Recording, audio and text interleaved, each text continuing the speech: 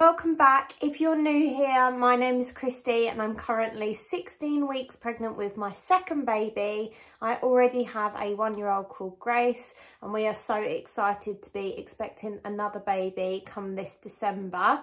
And I guess first and foremost, I can now announce that we are expecting another girl.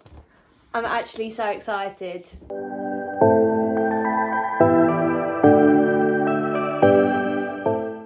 So let me start with the gender. I did like a gender reveal on my Instagram, so I haven't done like a big gender reveal here as well, but we did find out last Friday. We went for a gender reveal scan privately at 16 weeks. I think I was 16 weeks and 5 or something like that. But we have actually known the gender of the baby since about 8 or 9 weeks, because we did a gender reveal DNA blood test and it was sent to our home and we did it here, and it's just like a pinprick test and you put your blood in a test tube and then they test it to see whether there's any male DNA in your blood, which would indicate that you were carrying a male fetus. Well, obviously the test didn't have any male blood in it. However, as much as I was convinced that I was having a girl anyway, just because of how I've been feeling, I did want to wait until we'd had the scan just to confirm. So that's all confirmed now. And I have to say, I would have been happy either way. And I do genuinely mean that, because I would. But I am so pleased for Grace to have a sister. I didn't have a sister growing up. I've got one brother and we are very close now. Now that we both have our own children, we're much closer. But growing up, we weren't really all that close at all. And I do think a big part of that is that we were about 3 years apart in age, so not a huge age gap. But also he was a very boyish boy and I was a very girly girl, and we didn't really have that many common interests. Whereas I think with a sister, it's just a bond that I can't even describe myself because I don't have it.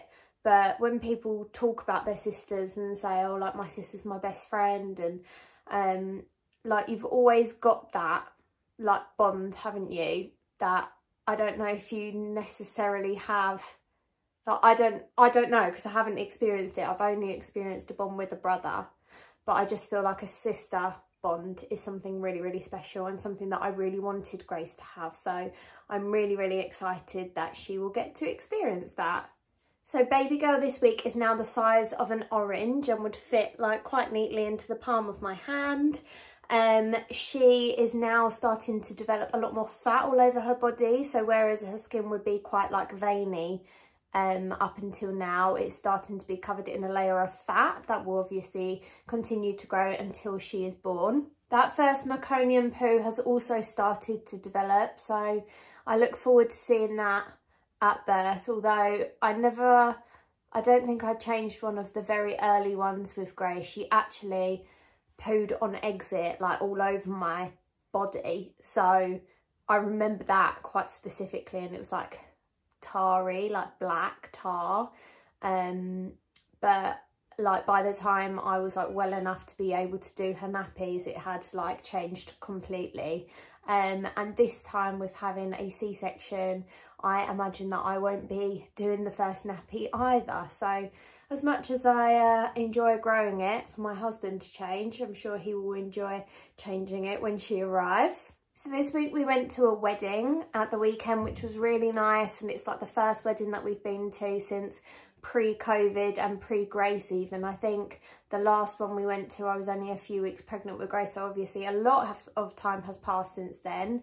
And it was such a lovely day and the weather held out and it was really beautiful. But I was on my feet for a lot of the day and I found myself really struggling towards the end of the day. My bump actually felt painful and heavy underneath.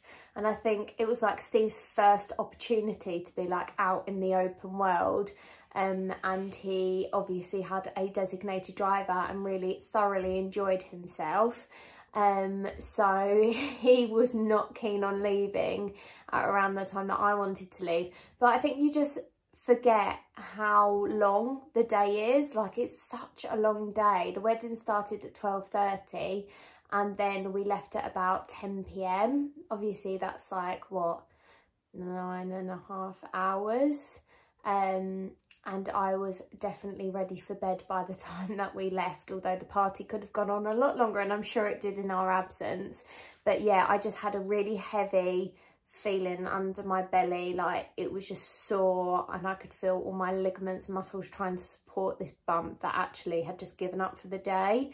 And the next day I was so tired, like it definitely took me a whole day again to recover from it, and I wasn't even drinking. So we've got another wedding coming up in September. I'll obviously be a little bit more pregnant by then, and it's just bringing home for me how much like I'm putting my body through physically, and yeah, how difficult it is. I saw a meme this week that said, what's something that feels like an Olympic sport but isn't?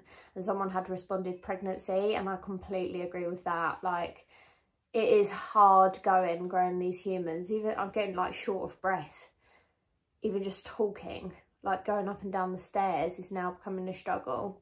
So on that note, this week I have finally caved, and the pregnancy pillow has come out, and she is supporting me. She's like a very good friend, a shoulder to cry on, a cuddle when you need one. My husband hates the pregnancy pillow. He's like, I feel like it's a border in the bed between us. And I'm like, exactly, that's why I love it. It's so cozy and comforting. So she's back, and I'm very glad to welcome her back. Mental health wise, I've actually felt okay this week. I've not really noticed that I've been really one way or the other, just kind of like middle ground, feeling okay. I think it is very up and down, and some days I feel just overwhelmed with how tired and exhausted I am. But this week, thankfully, it hasn't affected my mood too much, which it has done in previous weeks. So I'm grateful for that. I also last week put out onto my Instagram about the experience that I'd had with the midwife when I was talking about my C-section, and I just received and was inundated with messages of support and comfort and reassurance, and I honestly can't thank everyone that reached out to me enough for all the kind words that I received. But I'm feeling a lot more empowered now to go forwards and really advocate for myself and say, this is what I want. Like, I'm prepared with my reasons, but also I know it's completely my choice. And I have done some reading up on my specific trust and their approach to maternal request C-sections, and I'm confident that they are their internal practices are in line with the NICE guidelines, which state that if you request a C-section and you chat through with your obstetrician, then they need to provide you with that C-section or to refer you to someone who will. So I'm confident that my trust abides by those guidelines. So I'm hoping that it won't be actually too difficult to get the go-ahead.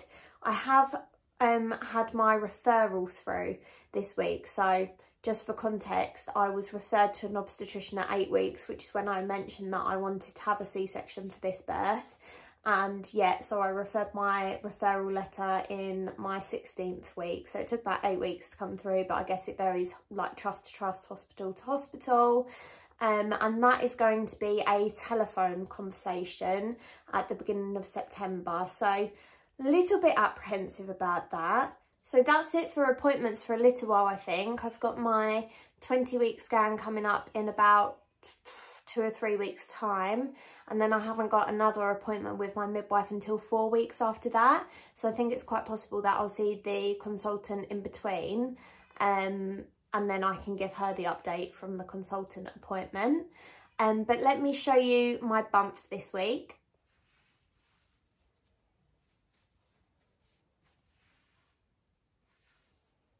So bump to me is looking like I did in my first pregnancy at around 20 weeks. So I feel like I'm about 4 weeks ahead in what the size of my bump is, but I've been told that although it gets bigger quicker, it does like slow down towards the end, so I'm not expecting to be a lot bigger than I was with Grace.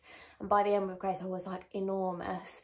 But even like looking in the mirror this week, when I've got out the shower and stuff, I've noticed that I don't really know how to describe it. It's almost like my body comes down and then you see like the start of the bump. It's like a line of like imagine someone had, it's like really pronounced like breast implants, where you see like the like natural shape of a woman's body and then like a big round bit coming out of it. That's what my bump has started to look like this week, which like I say hadn't happened in my last pregnancy until I was about 20 weeks. So yeah, I am hoping that I slow down towards the end. My stretch marks are becoming more like obvious now as well. I've not had any new ones, but I did get quite a few in my last pregnancy from around 38 weeks.